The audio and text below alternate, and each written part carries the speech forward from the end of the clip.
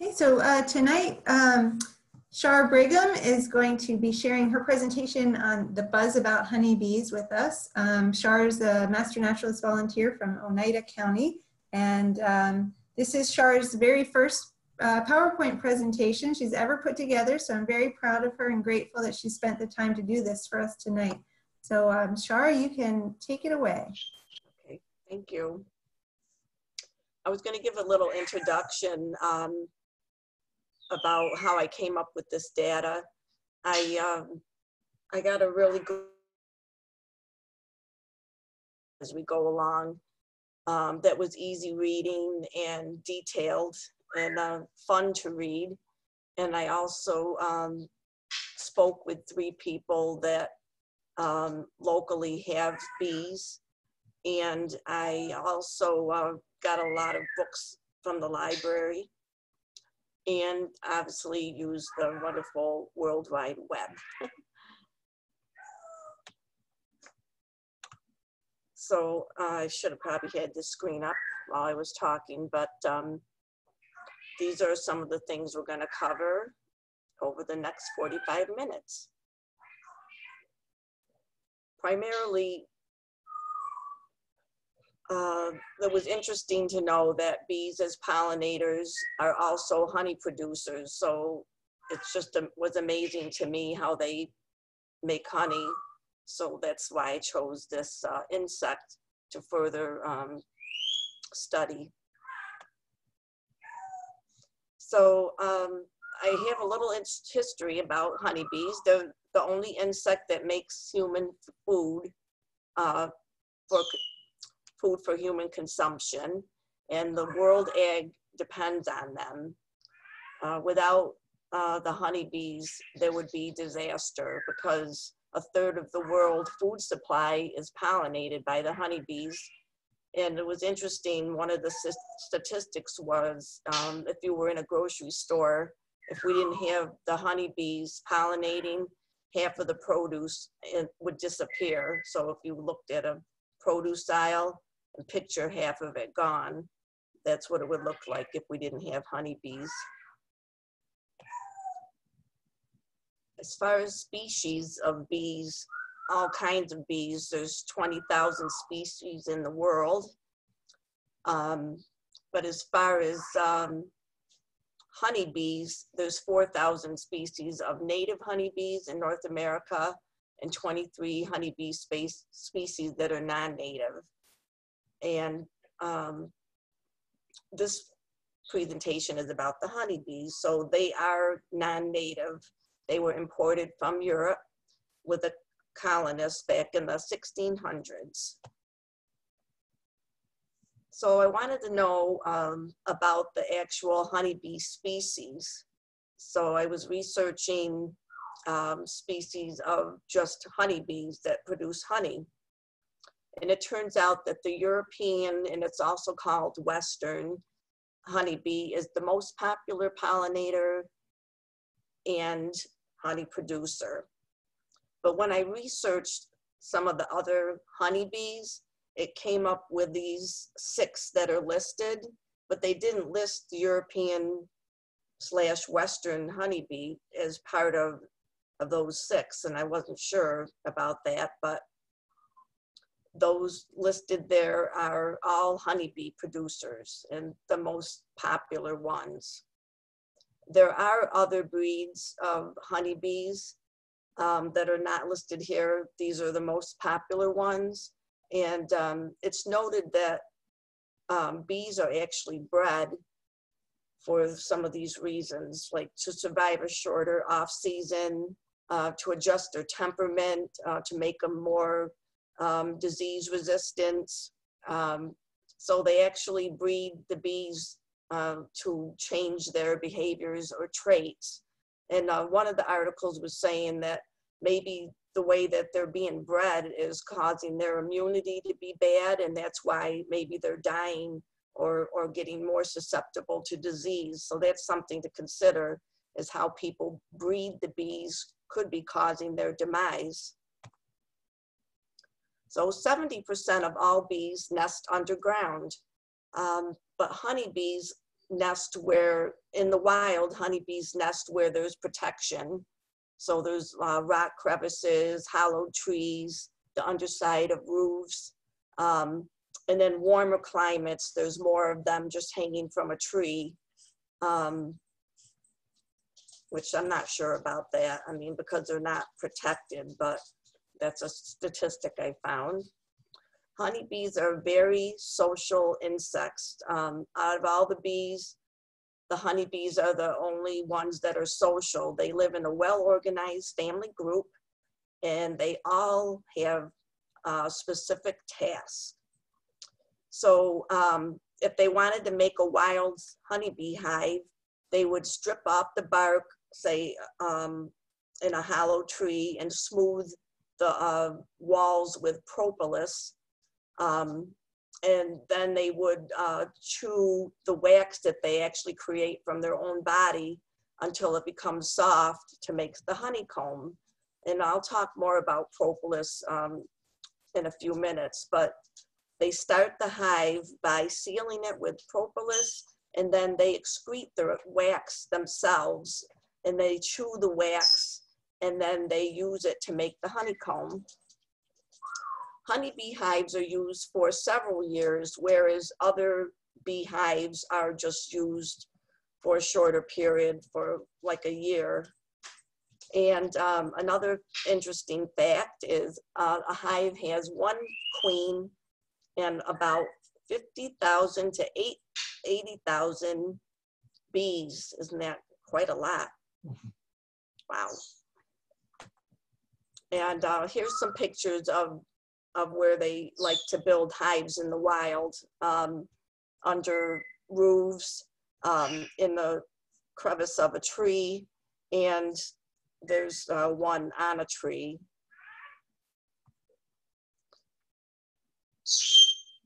I wondered about this, so I found a picture. So in the hive, they actually build it from the top down. So it shows like the honey's at the top, then the pollen, and the, like, it's everything segmented, the propolis, and the brood. That means that's the nest with the eggs and the larvae and the, you know, the babies and the eggs. That's what the brood is. It's the developing bees.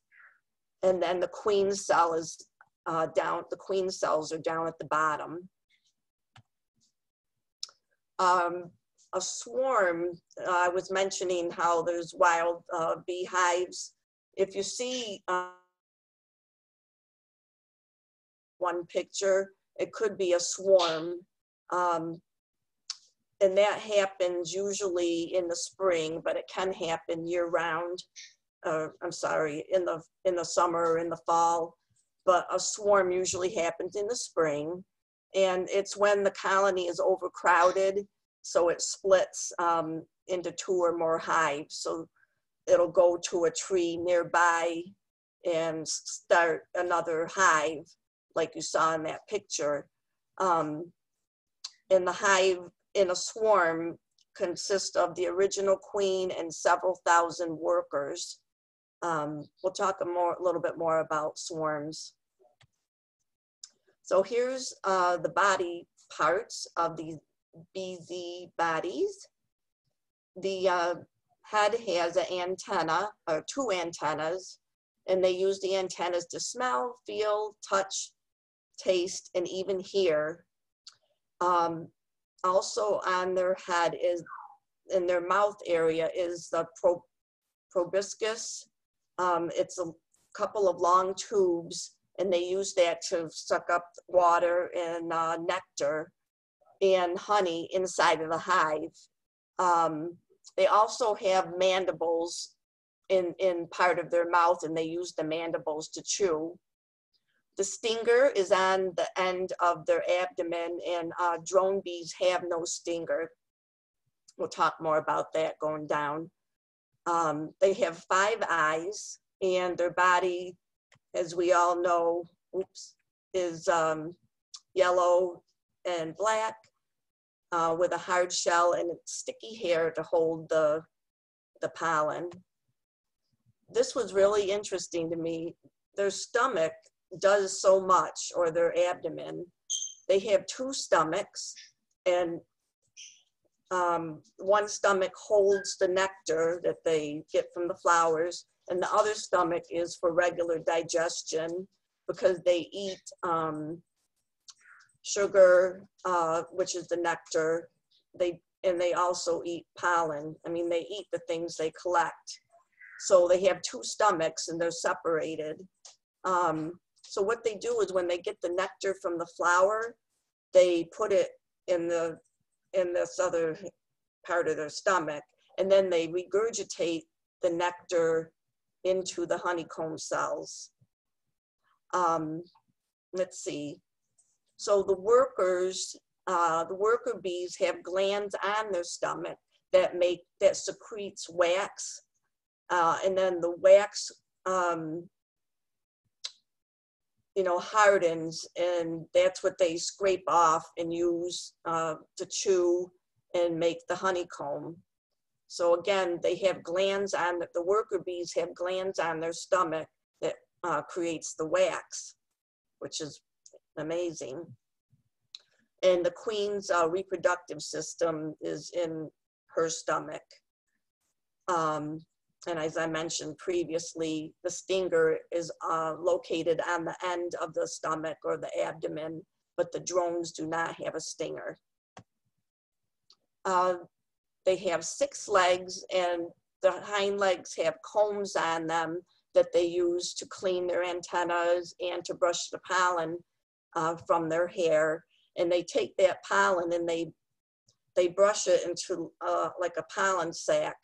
And that's what we see as a big round yellow or orangey ball on their hind legs. So their legs keep busy, keeping things clean and moving the pollen down their legs into a basket. And they have 2 pairs of wings, and they can travel up to 22 miles an hour, and they travel up to 5 miles for the nectar. And that's what's making the buzzing sound, is their wings flapping at 200 times a second. Pollen. So on these next few slides, besides honey, the honeybees make some other ingredients that are sold to humans. Pollen is actually sold to us as a diet supplement. So pollen, again, is the dry yellow powder that's found on the male organ on the flower, which is called the anther. The pollen is used for, let's see, let me think a minute. It's used for pollination, which we'll get to, but the bees eat pollen as a protein source, and they feed the pollen to their babies or their larvae. So it's marketed as an antioxidant and an anti-inflammatory. And something that's interesting is pesticides affect plants, and like if you spray with a pesticide, it gets inside the cells of the plant. So then, it excretes out to the pollen. So sometimes the pollen isn't good in the whole process because of pesticides. It can make the bees sick, or it can make these pills, these pollen pills, not be that great because of the pesticides. Another thing they make is beeswax. Like I mentioned earlier, their stomach excretes a wax. They have some glands in their stomach that excretes wax, and the wax goes to the outside of their stomach somehow. And I mentioned that. And they take the wax and they chew it, and they add some pollen, and their saliva is in there, and that's what makes the propolis. Oops, I'm sorry. That's the next one. They take the wax and the pollen and the propolis they use those items to make the wax. which makes the honeycomb. You can use beeswax to make candles, and the society uses it in lip balm, cosmetics, and skin and hair products. Then we come to the propolis. That's called bee glue. So they make the propolis with their saliva, the beeswax, and a plant resin. So when they're out flying around, they're so busy, aren't they? Busy, they're so busy. When they're out flying around, besides getting water and nectar and, you know, picking up some pollen on the way, they stop at, you know, when they're near a tree bud or tree sap, they get some of the resin from that. That's a good point on that. I don't know where that resin goes. I forgot to think about that issue, but somewhere that resin is in the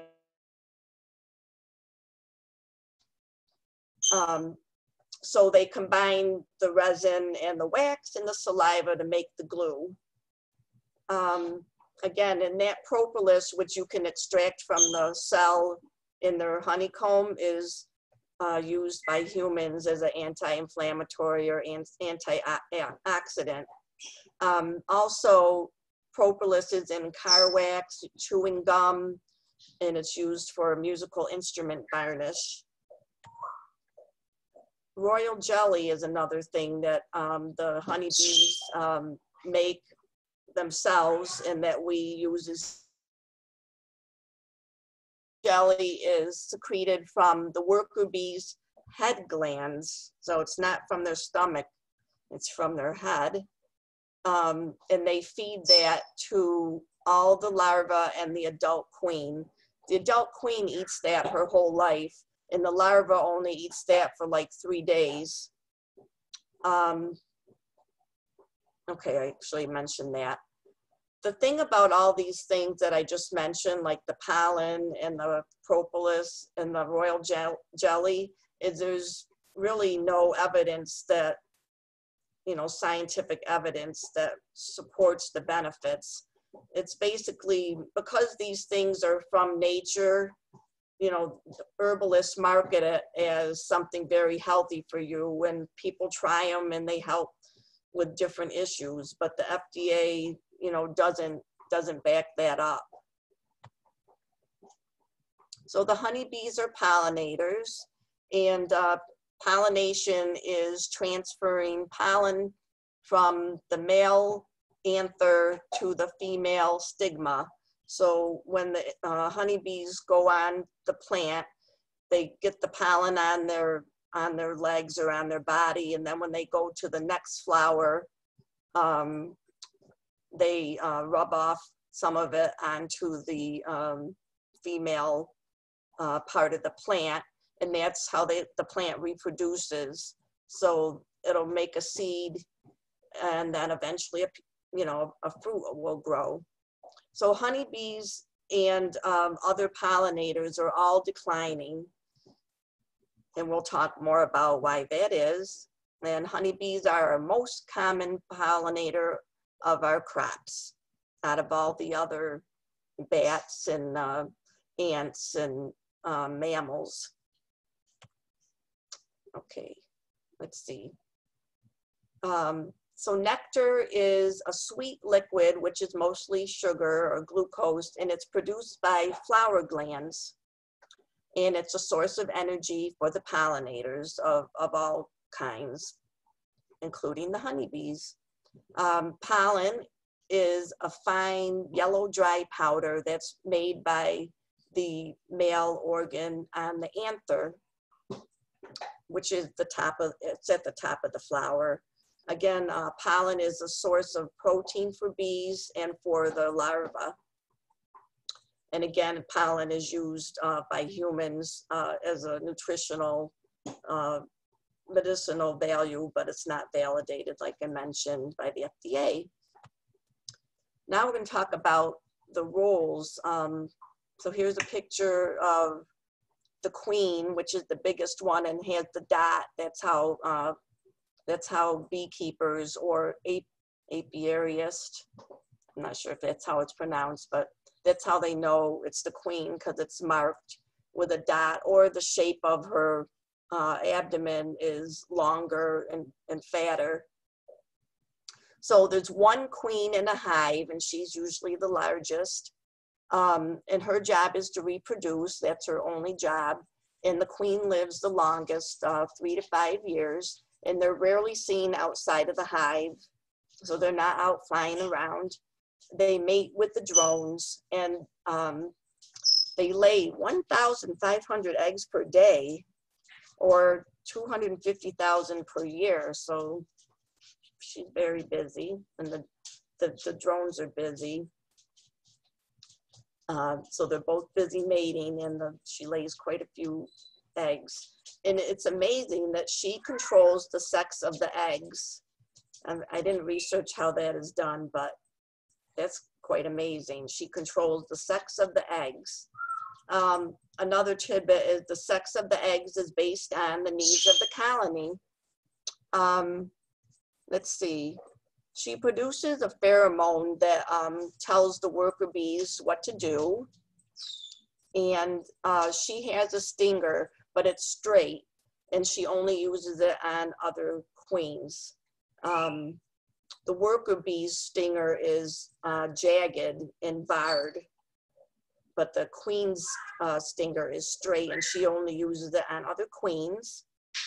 And all the other bees in the colony select the queen, and they protect her. The drones is a male, and there's hundreds to thousands of drones in a hive. And they only live a short 2 weeks to 4 months. Let's see, and their only job is to mate with the queen. And they die after mating, and they don't have any stingers, like I mentioned. And they're kicked out of the hive by the worker bees at the start of winter. So here's the real workers. The worker bees are female, and there's thousands of these bees in a hive, and they're the ones that do everything. They live 4 to 6 weeks, which isn't very long. And then if they're depending on their age, if it's getting to be winter time, then they'll be in the hive, through winter. So that's why they can live up to 6 months if they're stuck in the hive during the winter. So I mentioned their stinger is barbed. What's neat is when they sting somebody, then they die. So if a human gets stung by the worker bee, their stinger is stuck in the person, and then they die after that. So this is a list of their jobs, the rest of these bullets. So they gather the nectar, water and pollen and propolis. They feed the queen and the larva. They pack the pollen and nectar into the cells. They fan the cells. They guard the hive. They build and repair the honeycombs. And they actually help the queen decide the gender of the eggs.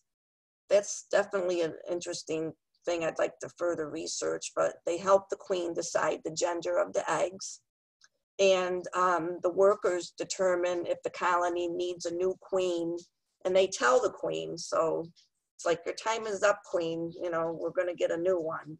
So that whole scenario, I'm interested in learning more about how they do that. Lastly, we have the larva. So the eggs that the queen lays, there's the life cycle. So it goes from an egg to the larva, to the pupa, and then the adult. And they're all raised in the honeycomb, and they're fed royal jelly. And like I mentioned, they only get the royal jelly for 3 or 4 days, and then they're fed a mixture of nectar and pollen. So the larva, it takes about 22 days to develop from the egg to the adult. And it's kind of neat that the workers chew themselves out of the cell, but the drones have to be chewed out by the workers. So they don't just pop out of the cell on their own, depending on what type of bee they are. And their sexual maturity is reached after 9 days. Honey production, here's some facts about honey. Honey is nectar that is evaporated, and nectar is mostly water. It's water and sugar, but it's 80% moisture, so that's quite a bit of water in nectar. And what it is they fan it, and the birds use their wings and they fan the nectar to get the moisture out of it, and they reduce it down to 18%, and then they cap the cell with their wax. Isn't it amazing? I mean, they just know how much to fan their wings till that moisture gets down to 18%, and then they cap it. So they use the nectar during the winter for as an energy source because it's sugar. And one bee visits over 2 million flowers, or 556 workers gather to make 1 pound of honey. And one hive produces anywhere from 10 to 200 pounds of honey a year. It's a big range. I kind of wondered why some of the sites gave such a big range, but it all depends on how many well, it depends on, I guess, the weather and just the season, and, you know, as far as how much pounds you're going to get. I thought it was neat that bees do like to go in the pool and get a drink if it's really hot out like it was today. They will go in a pool and drink, and let's see what else. So again, they get their water through the nectar, but if it's really hot out, they'll take a dip. Another really neat thing about bees and how they know where to go, you know, how do they know where to find the flowers, or how do they know where to go find a new hive, you know, when they swarm? They do a dance. So there's actually 2 dances, a round dance, and which I didn't put a slide on about, and a waggle dance. So I'm not gonna read the slide, but they do these dances to determine what direction to go, or to find good sources of flowers, and they communicate that with each other. Let's see, what else does it say here? Alert others to food. Right, so like I mentioned, that's how they communicate. It says that they travel, let's see, is performed by bees foraging. So they'll travel 150 meters away from the hive to find the food. So I thought, well, just so you know, 150 meters is 3 football fields. So they'll tell another bee how far away that food is, and it could be 3 football fields away. Let's see. So I mentioned apiary, apiarist. I wasn't sure how to quite say it, but an apiary is a collection of beehives, and a beekeeper, that's the other name for a beekeeper, is apiarist. You should check to see if it's legal where you live. I wanted to look into that a little more, but if it's legal to have the hives, I guess there's, you know, criteria on that. Check with your town.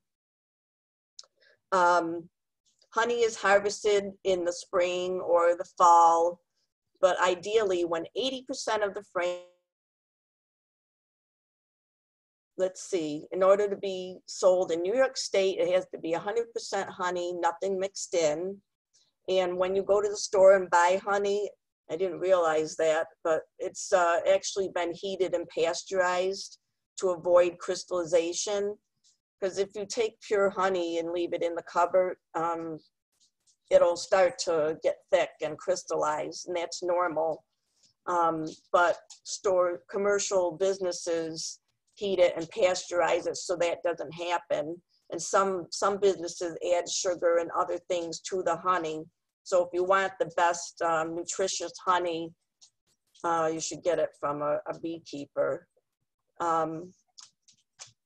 They all filter their honey to certain degrees. If you wanted raw honey, there's nothing filtered. So you would have pieces of wax in there, pollen, body parts, and but all the enzymes are there. So that's the maximum health benefits is raw honey. And honey never expires. The top producers of honey are North Dakota, and worldwide is China. And let's see, when the colony losses. Okay. I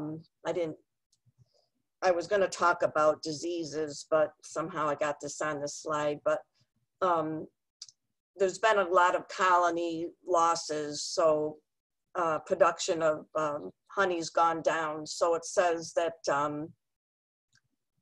let's see, colony losses have gone from 26% in 2006 to 44% in 2017. So there's been a big decline in honeybee colonies. Let's see, bee food. Okay. What do bees eat in their hives? They're fed purified water and sugar syrup, and also pollen substitutes. We'll talk more about that. It was neat to know that bees do not fly if it's below 50 degrees. And inside the hive, it's 95 degrees.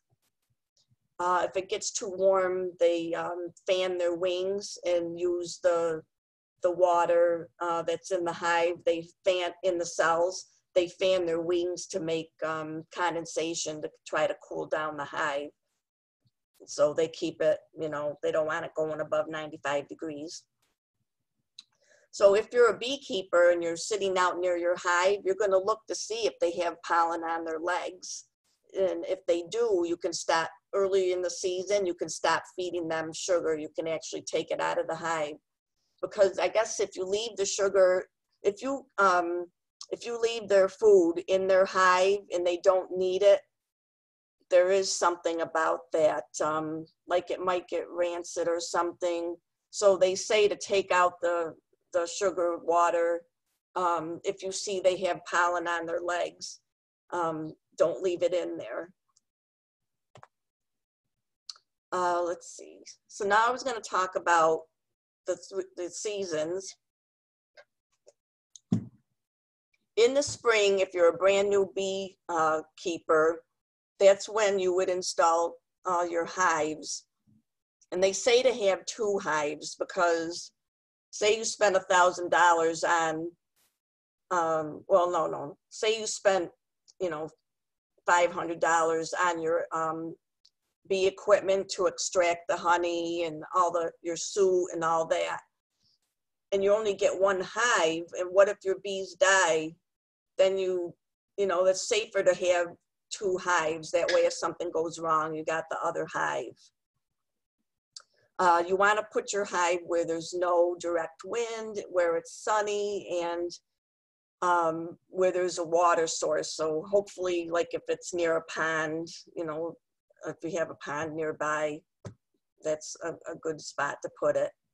And I mentioned the food. So their food is 1 part water to 1 part sugar. So it's like a sugar syrup. Let's see. At 60 degrees, you can inspect the hive, and they say to do it once a week, and then eventually you can do it every other week and wean it down to once a month. And when you inspect the hive, what you're doing is, you're looking for the queen. You're looking to see if the eggs are being laid, and if you see any disease like mites, and you always use the smoker when you inspect the hive, because that calms the bees, because it causes them to gorge on the honey, and then they're full, and then they're calm because they're so full from eating so much honey. Isn't that amazing? Even that right there. I mean, smoke makes them eat more honey. It's just amazing, all the things about these bees. You might not get a harvest the first season, but some people do. You know, your very first season, you might not, but maybe you will. And that's the time, like I mentioned before, when swarms are popular, build another hive because they're overpopulated inside the current hive. And you can hire people to come and take the swarm out of your backyard and give it to, they'll probably give it to someone that has an empty beehive. So, you know, say my neighbor has a beehive and it's empty. So if I found a swarm, I could hire someone to take my swarm and give it to her so she'd get some bees for free. How am I doing on time? All right, I don't have a lot of time left, huh? Okay. In the summer, like I mentioned, remove the food if not using it. The bees are less active when it's hot. Make sure they have water. If you're not near a pond, make sure you have good clean water in their hives or nearby, because you can put like a bird feeder with a rock in it in your yard. And like I mentioned, they cool the hive with their wings. Let's see. All right, and you can harvest your honey in the summer, but the peak time is in the fall. The thing about winter is to make sure that you leave enough honey for them to eat throughout the winter. I asked people how they know how do they know that they're leaving enough honey for the bees to eat through the winter. I guess one man said by how heavy the hive is, like when you pick it up. I mean, maybe he measures it, or he knows by luck because he's done it for 13 years, but how much honey to leave, because if you don't leave enough, you could lose your whole colony. And in the fall, you want to look good for disease because you want to treat it because you don't want them to die over the winter. And inspect on warm days in the winter, which you don't want to do that too much because it's cold out, but there's more details on that. Okay, now we're going to talk about the extraction equipment. So you have your bees that you could buy. There's a nook, a pack, or the swarm, like I mentioned. The nook, it's a smaller amount of bees, and a pack is more bees. I kind of need a little more research on that, but I guess a pack would be if you have more than one hive, and a nook is, you know, just one hive. But if you get a pack, there's so many bees, you'd have to put them in more than one hive, I'm assuming. There's 3 kinds of hives that you could buy, and there's actually 4, but I'll show you pictures of that later. So you need your sue and your gloves and your veil and a tool to lift off the top of the hive. Your smoker, like I mentioned, you always use your smoker every single time, because if you say you hit the hive, you know, or you drop the hive, I mean, you want to have them being not aggressive, because it would be a disaster if they weren't smoked. There's a frame knife, and it can be heated to scrape the wax off the comb, or if you don't have a lot of money, you don't have to buy the heated one. You can, you know, use one that's not heated. Then there's the refractometer that measures moisture. You have to make sure that if there's more than 20% moisture in your honey, it'll cause fermentation, and it'll get like rancid. So you have to check your moisture before you pour it. Then there's the extractor, and that spins the honey out of the comb, and that takes about 10 minutes. Then you have to have a warmer or a double boiler. Some people don't use all this fancy equipment, and they just take the wax and honey and I'll throw it in a pot. So you would have to warm that or boil it to get the wax to melt. So again, some people don't use all the fancy equipment, but you would need a warmer, and then a strainer to strain the honey, and then your food grade buckets in your jars. So I'll try to speed it up. Here's some pictures of your suits, gloves. There's the smoker. Look how that's cute. And the fuel for the smoker is like wood or newspaper. I read. I'm not sure what else. There's an extractor. This is the heater. This round thing I think goes either on the extractor to warm it up, or you can put it on some buckets, like I said, if you weren't going to buy. I'm a little fuzzy on that still. Here's the refractometer, and there's some of your bee feeders. And these are just pictures of the hives. I read on the hives. I didn't understand it enough, and I ran out of time to like explain it to you. But the Langstroth is the most popular one, and here's all the different layers. The next one, which is similar to the Langstroth, is this one here. It's just the shape is different. Again, I don't know much details, on what to say about it. But the frames are in here. You're going to lift up each of those frames to see how the eggs are doing, and if the queen is there, and if you have any disease. And here's another hive, the top bar. Look at it's very different. This one doesn't have frames. It uses wooden bars and then wax strips. So it encouraged them to build the hive. Whereas, the other ones had a frame that they could put the hive on.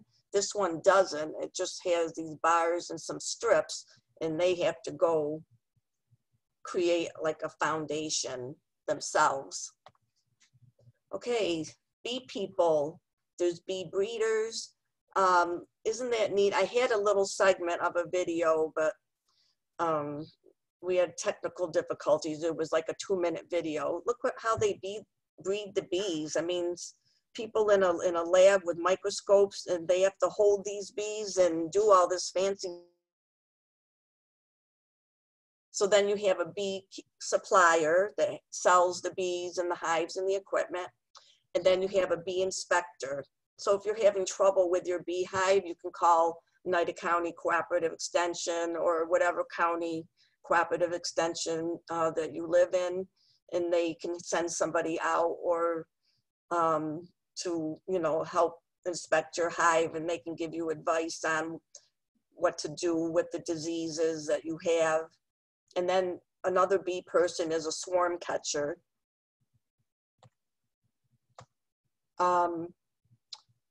Let's see. So what I wanted to say is, you folks, yes, there's honey, but guess what makes more money as far as making money is renting out your bees. So in America, that's what the beekeepers do, is they rent it out. That's more of a money maker. So there's 115,000 to 125,000 beekeepers in the US, but it says the vast majority are hobbyists with less than 25 hives. So a lot of hobbyists are beekeepers, but as far as making money, it's the ones that rent their bees out. So commercial beekeepers are those with 300 or more hives. So like I mentioned, the commercial beekeepers will bring their hives to a farmer's field for a few days to a few weeks to pollinate the crop. You know what I was wondering is, how do the bees know to go back to the tractor trailer or whatever? I don't know how that works. That's something I'd like to research. How do they know? How did they get their bees back, or do they? Another really neat thing is almonds. 80% of the world's almonds, of all of our bees, go from all over the US in February to pollinate California's almonds. Two-thirds of United States bee colonies, these commercial people, go out. That's a lot. That's 66 whatever percent of US bees go in February to California to pollinate. So it says the commercial beekeepers get about $200 per colony to do that.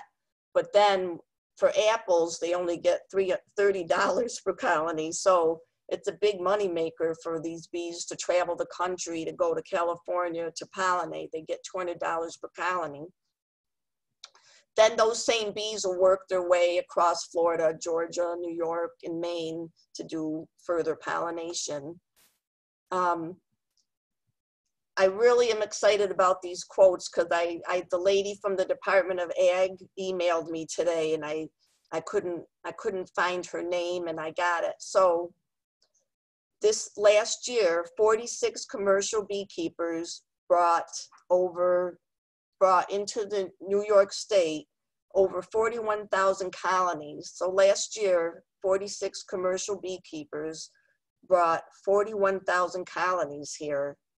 And we used them in New York for apple and cherry pollination. And then 35 permits were issued for queen sales. So I was like, oh, so she said, I asked her, so any bees that are produced in New York State need to be inspected and certified free of American foul blood, which is a disease. So if you breed any bees in New York State, you got to have them inspected and certified before you can sell them. So we're getting towards the end here. So threats are the Asian giant hornet. 3 were found in Washington State last year. They're 2 inches long. They live in underground hives. They're native to Asia and Japan. And they're known for, the horrible thing about them is they kill our honeybee colonies. That's what they like to do. And they have a look-alike, which is I work for the DEC, and someone called in the spring saying that she thought that she had one of them, but it was probably the look-alike, the European hornet. Because this is the latest statistic. None have been found in New York as of when I checked my stats. Some other diseases are the colony collapse disorder. They don't know what the cause is. Just all of a sudden, all the worker bees just leave the colony, and they're the ones that do all the work, so you can't have a successful hive. So from 2006, when it started happening, to 2013, more than 10 million beehives across the world were just lost because the bees just all of a sudden just left. Another disease is American foul blood. Like I mentioned, if you want to sell bees in New York, you have to have them tested for that. It's a bacteria that kills the bee larva. And that is so dangerous because you have to burn your hive afterwards because the spores can stay in there for many years. Your actual hive that you spent, $300 for, I guess. I don't know if that's just the frames or, then there's the parasitic varrosa mite that attaches to the bee and sucks its blood and gives it diseases, viruses. There's like 20 other viruses, believe it or not, still that affect bees, and the pesticides are not good, like I mentioned before, because the chemicals get absorbed into the plant, and then when the pollen and the nectar has bad chemicals in it, and then the bees get it, and then they might get sick and die, and that affects your honey production. So pesticides are not good. Climate change, there's less flowers because of climate change, habitat destruction, land destruction, development, I mean. So again, these things are causing there to be less flowers, which affects the honeybees' livelihood and making honey.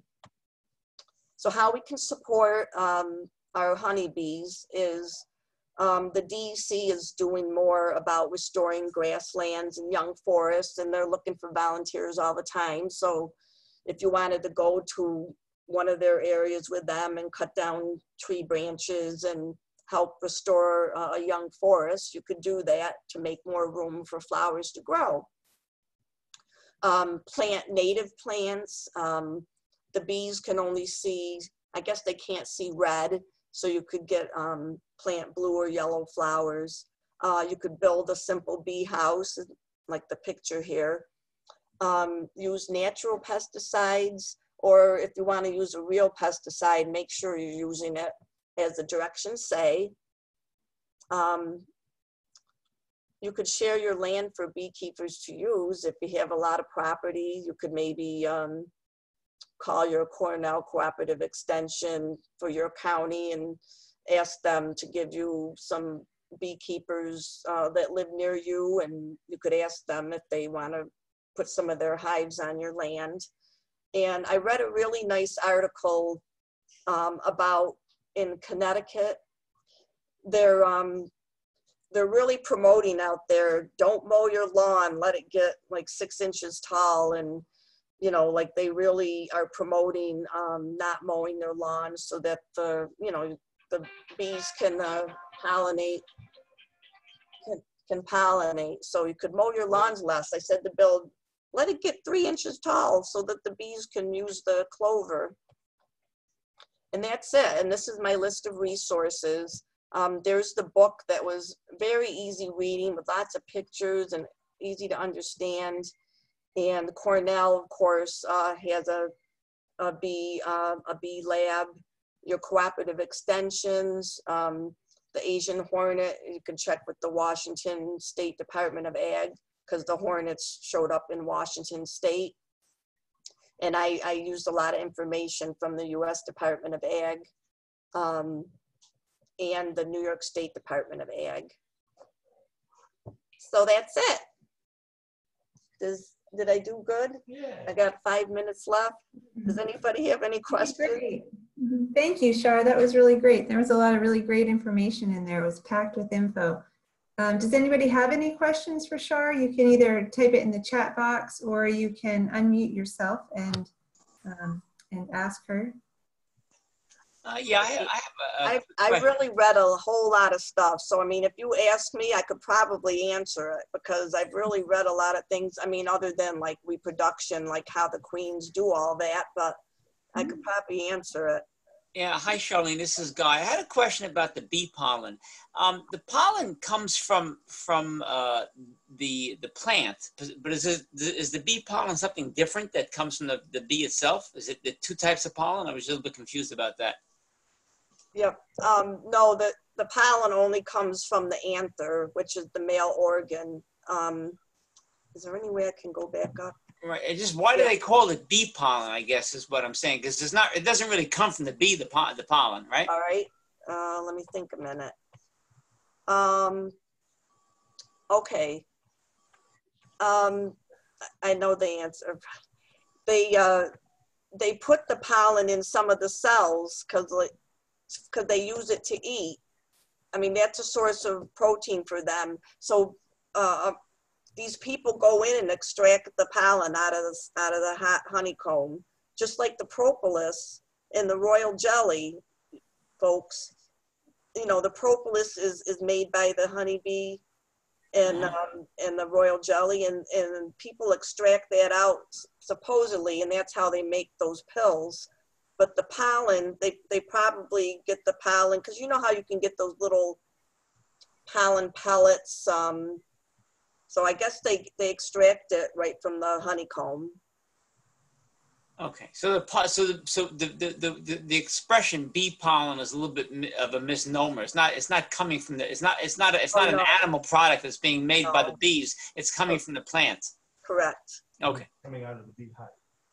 Yeah, they get it. The pollen. Oh, you know what, Guy? Yeah, it comes out of the bee. My husband just said it comes out of the bee honeycomb. So, you get what I mean? So that's why they call it bee pollen, because it's coming out of their honeycomb. But the pollen comes from the plant. Yeah, the bees are obtaining the pollen from the plants. They're not making it themselves. Correct. Yeah. Anything else? Trix typed a message in the chat box. She asks, are there concerns about honeybees being non-native? Concerns about non-native, yeah. You know, can you hear me? Yep.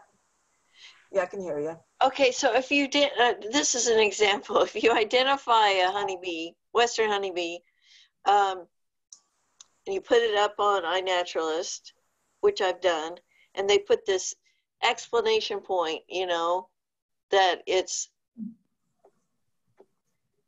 you know, it's a non-native species. And so I was just wondering what, if there are some concerns. I know about,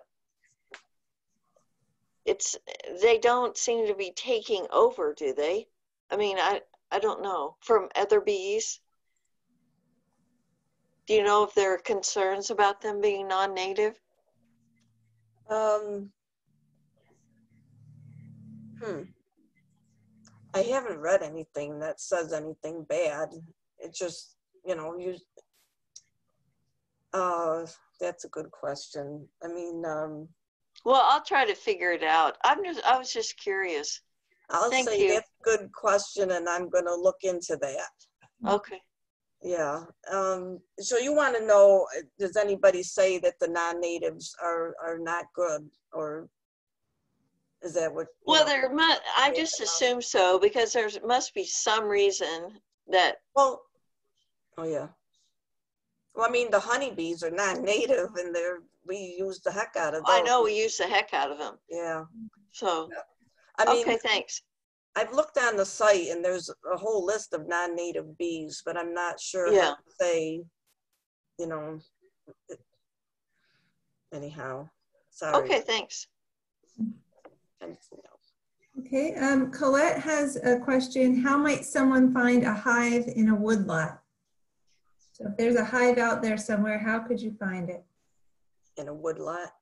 Yeah, in your woods. There was a article out of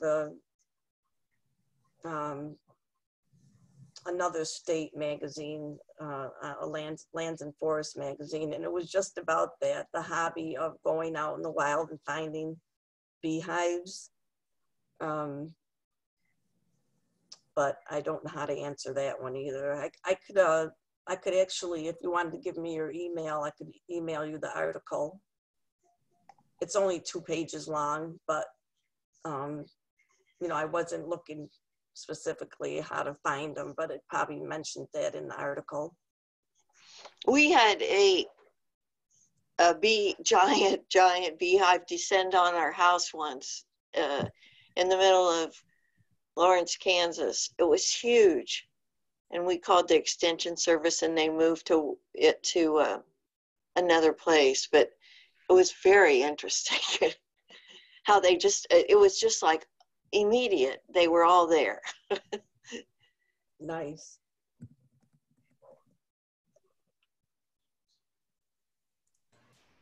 I'm writing these questions down because I want, you know, I do want to research them so that I can improve, you know, for the next one. The Xerces Society has a lot of information on native pollinators as complementary to the non-native honeybees. Joy. Yeah, I would think that a beehive wouldn't be in the middle of a dense forest. It would be on the edges next to a field where there would be a diversity of flowers at different times of the year that they could collect from. And they wouldn't have to expend a lot of energy flying from the middle of the forest. So I would look around the edges of a woodlot. I had a question, but I don't want to turn on my microphone because it'll backfeed. You can type it in the chat box, Bill. Well, I was thinking of all these bees with the tractor trailers moving across the country, pollinating all these fields, and imagining an accident. A bee truck over or something. He said that to me yesterday. You know, he's not silly. But how would you collect them all? I mean, you got to go find a new hive. And that's a horrible thing to have happen. But does anybody know that, how they collect their bees again after they've been pollinating? Does anybody know the answer? Yeah. I gotta find that one out. Does anybody have bees there that's on? No? No beekeepers in the group? All right, great. I'm gonna